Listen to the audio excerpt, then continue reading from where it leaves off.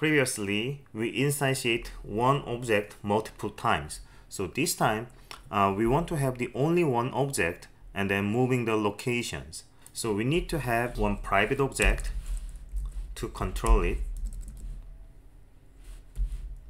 Private game object. Let's call this as a placed object. And placed object is going to be actually instantiated object to place. But here, what we need to add is,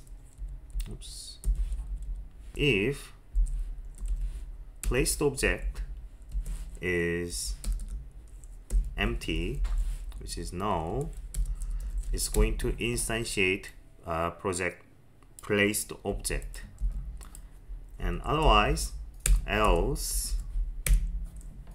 So if there is a placed object, it's going to just change the transform of the position to new location.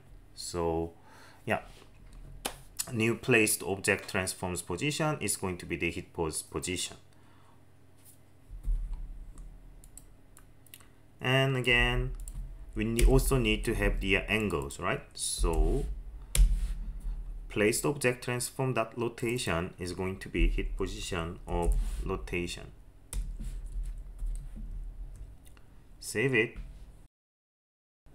So after build is done, when you open the app, after it detect a plane, once you click, first time when you click it, it's going to instantiate object, but after that, the only one object is going to change the location. There is no more object over there.